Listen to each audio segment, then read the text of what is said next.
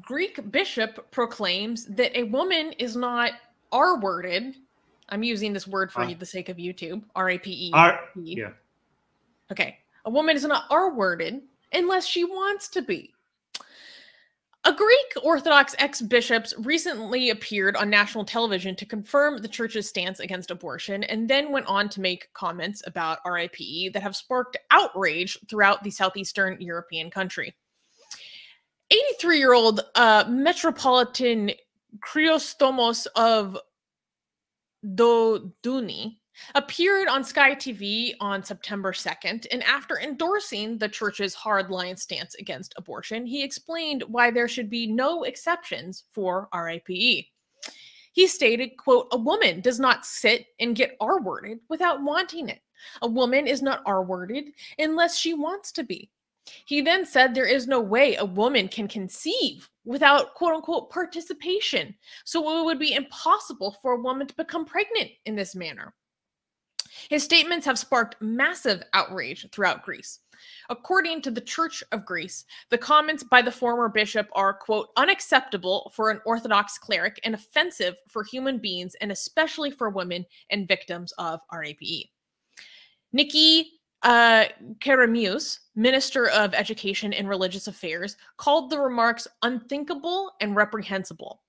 Politicians from all parties have voiced their objections as well.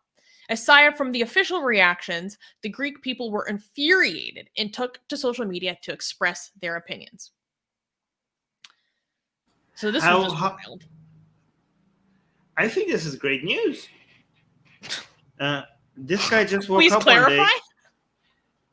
I mean, this guy just woke up one day and decided, like, how could I take the most giant dump on the authority of the church in Greece?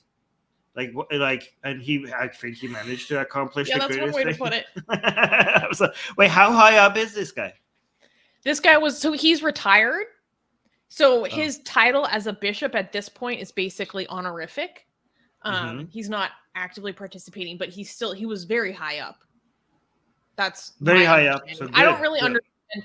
The Greek Orthodox Church is different than the Catholic Church, which is what I'm used to. So I don't understand the different levels as well. It's kind of similar. But he seemed like pretty notable. It's amazing how the definition that he is basically exactly the opposite. Like is comedic. Like a woman is not R-worded unless she wants to be. Like it's literally then would it be R-wording? No, it's basically the exact opposite of the definition. Yeah, it's the exact opposite of what that is.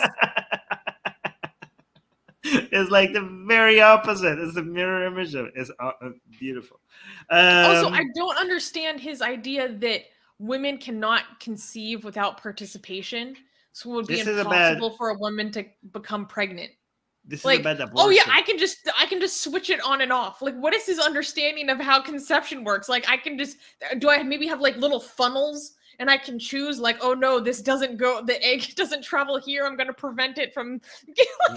I don't know. Can you? You let us know. Can you do this? I have little on and off ramps.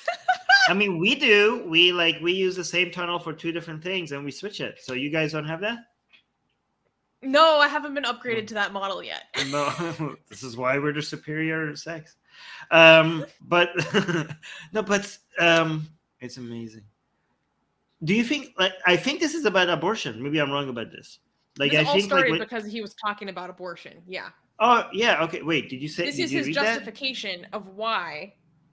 Oh yeah, you said that there should be no exception for R8ped in abortion. This is his justification. Yeah, okay. Saying like, oh, well, it's impossible for this to happen if that was the case. Okay, so it's not actually R8ped if you conceived. To be fair, okay, be fair to him, okay, well, not to be fair to him, okay, I have been with women that told me that don't worry, if they don't come, they can't get pregnant. Okay, so you mean be fair in the sense that women also have dumb ideas about how they can Yeah. Women about their own body. They were like, don't worry, we don't need to use a condom because like if I don't orgasm, I can't get pregnant. Yeah. What the hell? Like, first of all, that's not a compliment. I make everybody come. So that's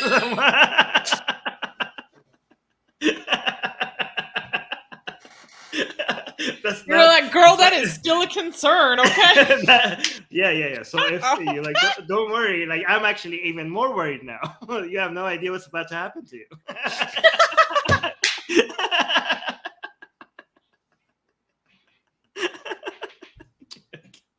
All right.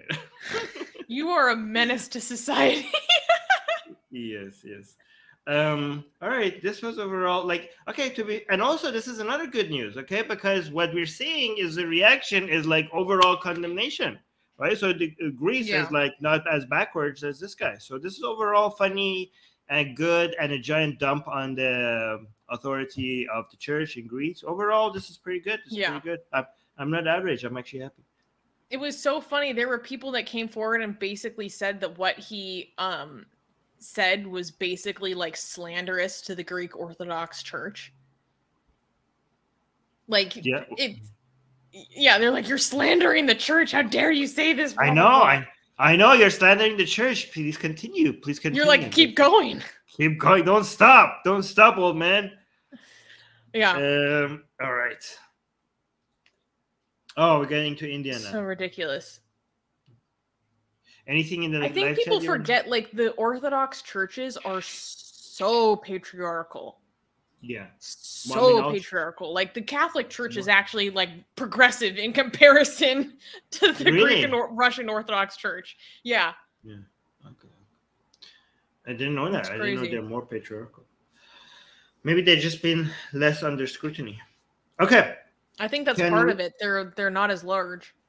Yeah, they don't get such media, like they're not on the news all the time like the Vatican is. So the Vatican is more under pressure to get up to be a little bit more up to date.